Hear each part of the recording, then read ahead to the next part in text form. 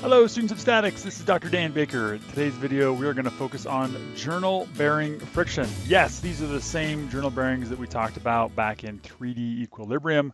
We talked about them having resistant forces basically coming either perpendicular to the shaft and then also resistant couples, resistance to rotation. So we can see a little picture of one of those right here, physically what it would look like. This is actually a 3D CAD rendering of one, but we can see there's this inner sleeve and essentially you have a smooth shaft going through the middle. Okay, so no resistance to forces along the length of the shaft. But one thing we didn't consider back looking at 3D equilibrium was the friction that could come from one of these bearings. Now, all of the friction that we're dealing with here in the friction chapter of statics is dry friction. Now, this may be the case where it makes the least sense, honestly, to have dry friction, but we'll start with there. And as you get into fluids and other classes, you can start dealing with the fluid friction if we actually put grease on the inside of this bearing. Okay, so just a reminder here that as we're talking about journal bearing friction, this is going to be dry friction at one contact point.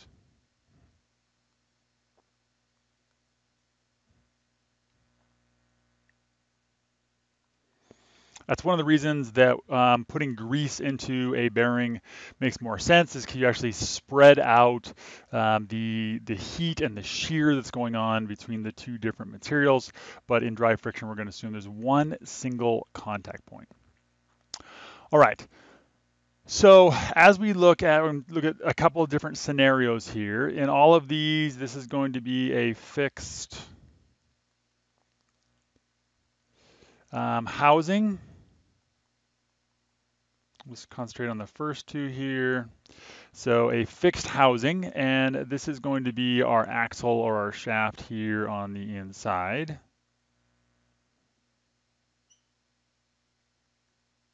Okay. And so if we have a weight applied to our axle, it should make sense that that axle is going to come down to the bottom of the opening of that bearing, and it would require a normal force, right, pushing back up on the axle. Now, as we draw free body diagrams for journal bearings, note that we're always going to draw a free body diagram for the body that has the forces applied.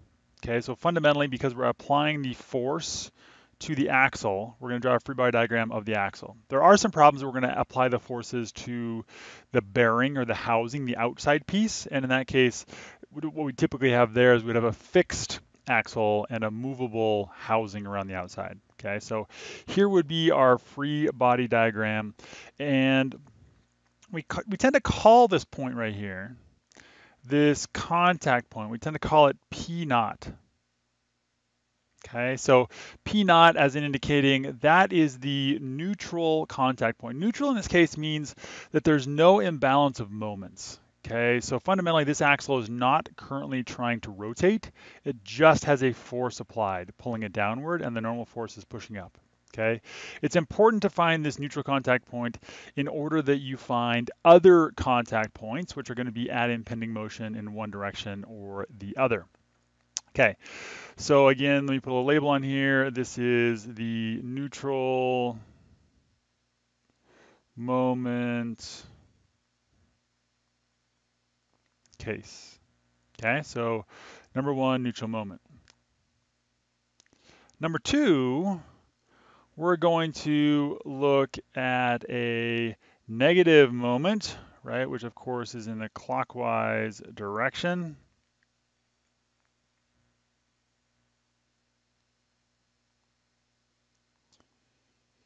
So instead of just supporting the vertical force coming downward, which let's go ahead and add that on here, we also are going to try to rotate this axle.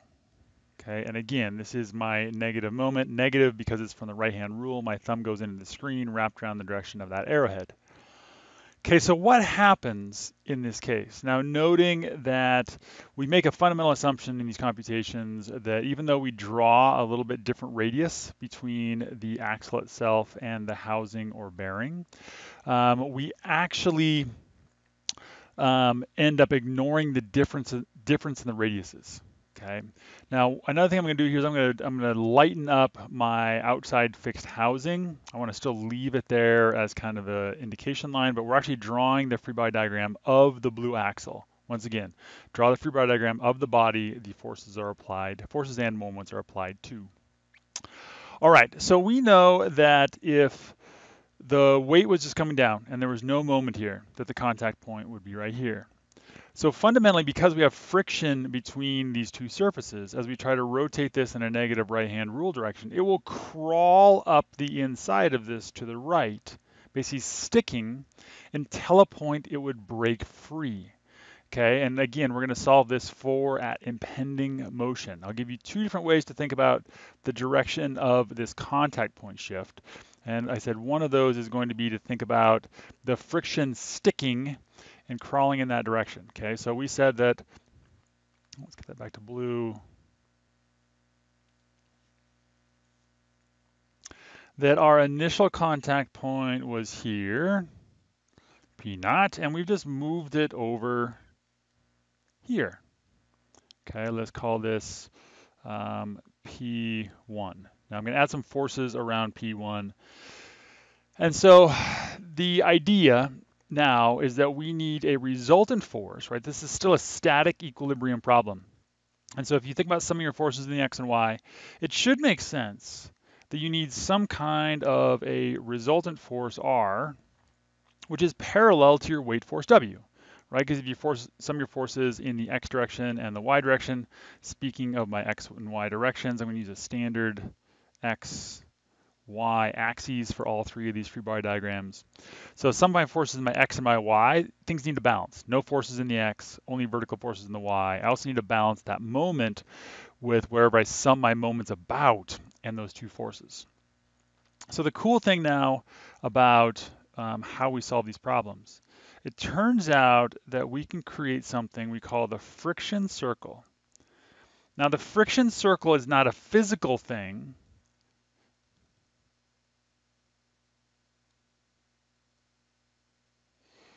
It's really more of a computational tool to figure out where to put this resultant force. And what you can notice here is that the line of action of this resultant force is tangential to that friction circle. The other thing that we know about the friction circle is it has a radius. We're going to call this little r sub little f. And it turns out that r sub f we define as the friction circle radius.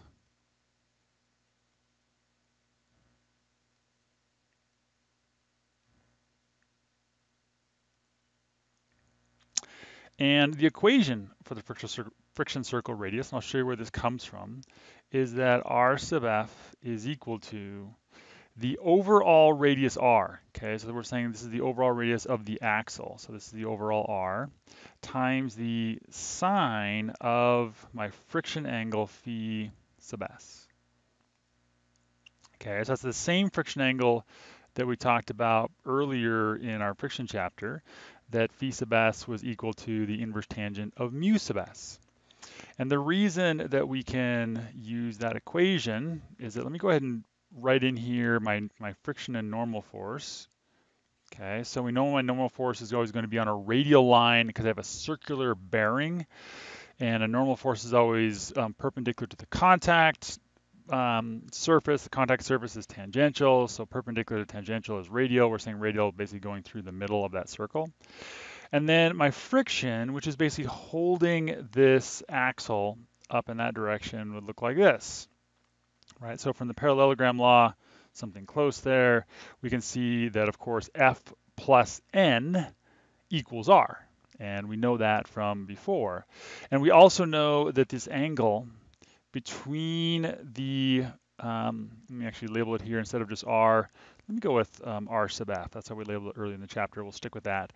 So this is our friction resultant force. And back to our angle here, the angle between normal and the friction resultant force is phi sub s. Okay, so it turns out this is also phi sub s through this side here. So to see now where this sine function comes in, actually let me redraw, sorry for this, but just need to get things drawn a little more accurately. Let me redraw this r sub f, because if my force, my resultant force is vertical, that's going to hit this circle right here, tangential to the circle. And so if I'm drawing my r sub f as being perpendicular, now this is r sub f as in my friction circle. Sorry about the two r sub f's, little r sub f and big r sub f. So little r sub f, my friction circle, to this line of action is going to be perpendicular. Okay, and then we also know that our radius, right, the radius of the overall journal bearing is the distance from the center out to point P1, so that would be my R. So now I've created a small right triangle where R is my hypotenuse. I want to know this opposite side over here, hence R sub F, my friction circle radius, is the radius of the bearing times sine of phi sub s. Okay, that's where things come from. All right, let me show you what would happen if we put a different or the opposite direction moment. Okay, so we still have our neutral contact point here, P naught. So move that label off to the side, put it over here, there we go. And so we know the normal force would come through that point if we had no moment, but now we are adding a moment in the other direction, right? This is positive from the right-hand rule. It's also in the counterclockwise direction. Okay, so there's our moment, and we still have our weight force coming through the middle of that axle. Again, we are drawing the free body diagram of the axle itself as opposed to the bearing on the outside. It's just that this time that contact point, instead of shifting to the right, it's actually going to grab a hold and shift to the left a little bit. Now we're going to use the exact same idea here of this friction circle. So you could draw on here your friction circle. It has a radius r sub f. If we drop a tangential line down to this contact point, we end up with our contact point here. I could call this P2. Again, I have a vertical resultant force. This is my friction resultant, R sub big F, which is opposing that weight force tangential to the friction circle. Okay, all the same angles, it just shifted to the left versus shifted to the right. Okay, so looking at these three scenarios, what we can see here is we have a neutral moment, we have our negative or clockwise moment, and then we have our positive or counterclockwise moment. Okay, so another thing we know is that friction always resists motion, and so you can also use this kind of analogy to figure out the motion here. So if we have our moment pushing the middle wheel here in a negative right-hand rule direction, we could say the impending motion of the axle is also negative from the right-hand rule. Okay. Now we talked a little bit about absolute versus relative motion in previous friction topics. We're going to come back to that right now. And so the absolute impending motion of the axle is negative from the right-hand rule. But because we know that between connecting bodies, right, so these two bodies are basically touching each other, we have a relative impending motion of that bearing or housing. Now the bearing or housing in this case is not moving, but relative to the moving axle, it's going in the opposite direction, right? Negative impending motion here for the axle, positive right-hand rule impending motion for the housing or bearing. And note that our contact point shifted in the direction of that impending motion of the bearing, of the outside. Okay, so often I talk about the outside because sometimes we call it a bearing, we call it a housing, we call it a crank, we call it a bunch of different things. But if you wanted to think really simply, you have the inside and you have the outside. Okay, and I'll write that out. It's actually typed out below. You can probably see the bottom of the screen there, some text kind of talking through these steps, and that will be written out there. Okay, so once you create these free body diagrams, then you simply apply whatever equations of equilibrium you would like to about whatever points seem convenient, and you solve for the unknowns. Okay, so this is really all a technique to create accurate free body diagrams for journal bearings. All right, so here are those steps. We just walked through all of these. First, we want to draw the free body diagram of the body that the forces or couples are applied to. Sometimes it's the axle, so basically sometimes it's the inside, sometimes it's the outside. It depends on the problem. Second, find a neutral contact point where the moments are balanced. Okay, so if the system has no moments out of balance, it's not going to try to rotate, and fundamentally it will not engage friction. Okay, so let me just add that here to our little list. So we could say if the moments are balanced, we could say that our friction force is equal to 0. No friction will be needed when moments are balanced. This is the friction, once again, this is journal bearing friction, rotational friction at that contact point. Third, we're going to shift the contact point. Okay, so we found this neutral contact point. We call this P naught. We're going to shift that in the direction of the impending motion of the outside body. Sometimes this is relative, sometimes this is absolute. But like I said, you can also think about the whatever's trying to rotate, sticking and rotating in the direction that it's trying to rotate. Fourth, we're going to draw a friction circle around the center of the bearing with a radius of r sub f. Okay, again, we're going to assume that the bearing and the housing have the same radius r in order to do that. And of course, let me complete this here. We know that r sub f is equal to the radius of the bearing itself times the sine of the friction angle, V sub s. Fourth, pass your friction resultant force R sub F, big R sub F, through the contact point on a line of action tangential to the friction circle. And then finally apply your equations of equilibrium. Now we'll see a little bit this as we move forward, but if you have parallel forces, which we did on this first example, where we had our weight force and our resultant force were parallel, it turns out you can find a direct algebraic equation to solve for those.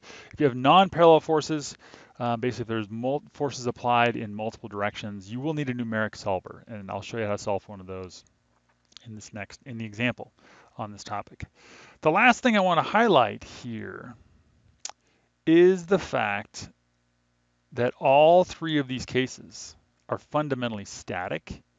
And it turns out that all moments that are between this negative m and this positive m, the system will still be static. Okay, these are your bookend impending motion. So you think about, well, what happens if the moment is less than the impending motion moment? Well, all that's going to happen there is this contact point is going to move closer and closer and closer and closer to P naught until at P naught the moment's equal to 0.